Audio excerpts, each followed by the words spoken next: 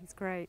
And now that you've finished, I mean, looking back, what kind of an experience has it been working with Renaissance, which must be, I would imagine, quite different from working on some of the films like Batman and so on that you've done recently?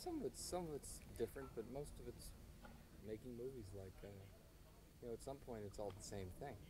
But the people here have been really nice, really nice. You know, very relaxed, and that always comes from the director. I mean, I haven't done that many movies, but I've done enough to notice that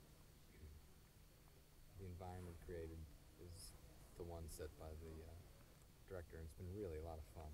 Plus, I mean, how bad could this job be? Come to Tuscany, act in nice production for 8 days and all. In fact, that leads me on to my last question, which is, obviously you've got a key role here, but you're not starring, you're not responsible for carrying a film. Could you just tell me a bit about how that feels? Great.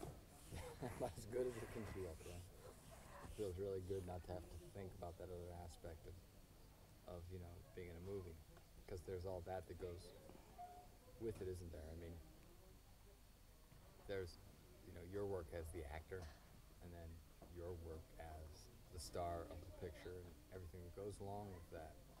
And that's quite a good deal of work, actually. And so not to do that feels just terrific. It just feels like showing up. It's very simple, showing up, going to work, going home at the end of the day. Great. Cut. Well, thank you very much indeed. Okay, it's been a pleasure talking to you.